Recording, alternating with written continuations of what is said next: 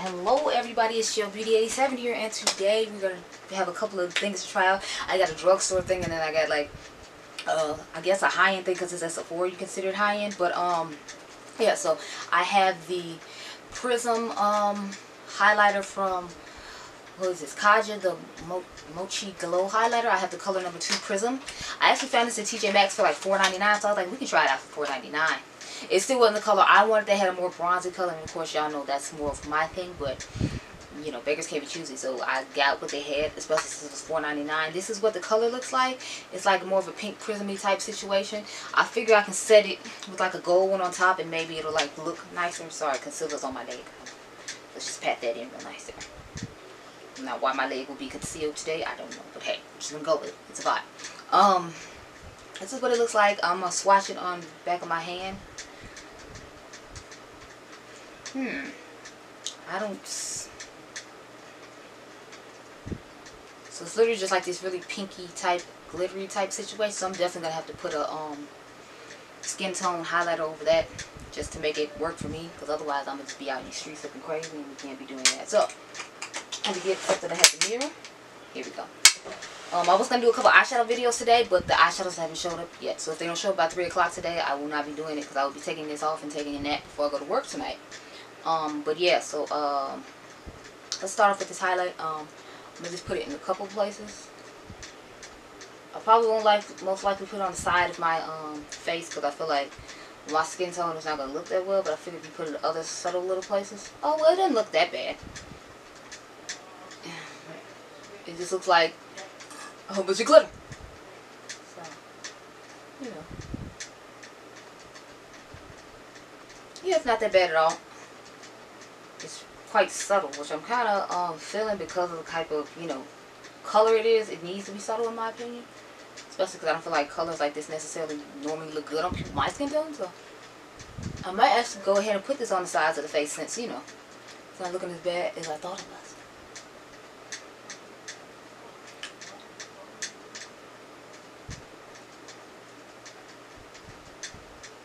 See, it's just giving like a light little subtle shimmer. Like I got it right here, up here, all along here, and it's looking pretty decent. I am going to now set it with another highlighter. I just brought the Flower Beauty highlighter palette in here, the one that just came out. Now mind you, mine broke like after I did the video. I'll leave the video up above in the cards, but it literally like broke on me, y'all. So I was like, are they serious? So these are, but I think I remember Andrea Montalano saying how this was a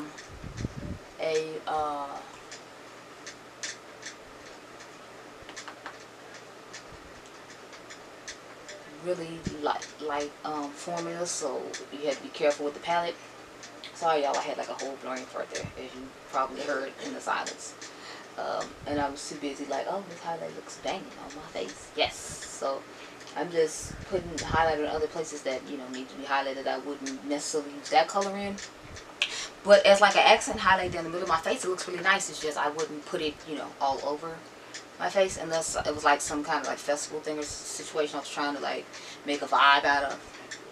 But yeah, no. Otherwise, I can't say I would.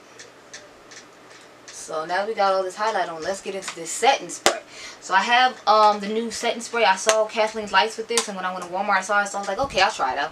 This is the Lumi Shake and Glow Dew Mist. I'm wondering if it could be a good dupe for the Tatcha Dewy Skin Mist. I don't know. It says it primes and hydrates. You can set your face, or you can use it as a refresher throughout the day. And it's supposed to extend makeup wear, have a natural looking finish, and be non-greasy. So I sprayed it in the store because she's talking about how amazing it smells. And I didn't really smell anything. That's why I was like, am I missing like the smell? Or I don't know. So it does have a nice mister though. I will give it that. But I don't smell anything like so wonderful that makes it smell so great. So I don't know. Maybe it's just me. But anyway, we're going to spray it and then see what happens.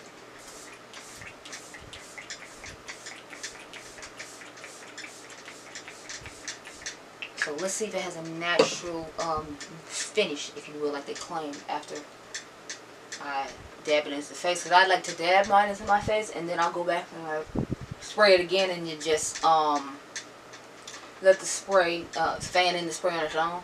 So this was my first go around of spray. Because I would normally do this with a different spray, but I was like, since we're using this for the video, we just gonna use it all the way. So now we're gonna take it and we'll spray it on its own. So okay, get my fan.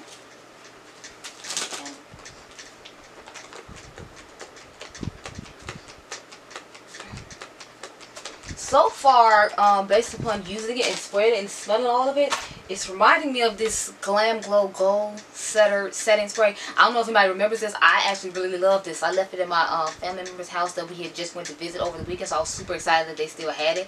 Now, I can clearly see they used it a lot because when I brought it, it was like right there. I don't know if they used it on their makeup or they just been using this perfume because they didn't know what it was because they're older people. But so far, this setting spray has reminded me of this one. So if you want me to do a comparison, comparing the two, let me know and I'll gladly do it. But yeah, this is definitely giving me the vibe of the Glamglow Glowsetter setting spray. So you might see that in the works coming soon. We'll see. But anyway, the setting spray, it's okay. I mean, I like the Glamglow one, and I like that one just fine. It might be a good cheaper alternative if you don't want to buy the Glamglow one, because I think the Glamglow one is like 36 or 38 or something like that. It was something outrageous if I remember correctly. And I don't recommend spending that kind of money on a setting spray because the drugstore actually has pretty decent setting sprays. My latest video that y'all have been watching a lot of is like about a drugstore versus high-end setting spray, and it lasts just as well as the high-end setting spray that everybody's been talking about forever. I will link that video up above or in the end cards. But anyway, so the setting spray is good to me. The highlighter, it's okay. Like if you can get it on at TJ Maxx like I did for $4.99, I would recommend it. Otherwise, I wouldn't, because it just looks like when you rub it on, it just looks like glitter and that's it. And it's like, you know, like I'm sure you have other highlighters that have more natural looking finishes and look better. So I wouldn't necessarily recommend this Kaja Muchi Glow Highlighter. I don't think Kathleen Lights really liked it either when she did her full face of Sephora or cheapest things at Sephora, whatever video, if I remember correctly. She wasn't that crazy about the highlighter either, so I wouldn't recommend that. But I would recommend the setting spray for you to try out, especially if you were looking at the Glamglow one, because I'm feeling like that's a really good dupe, and you'll probably see a dupe video on that coming next week or something like that, or I'll film it next week. I don't know when you'll actually see it. But anyway, I hope you enjoyed this video. Remember, you all are diamonds, and I will see you in the next one. Bye!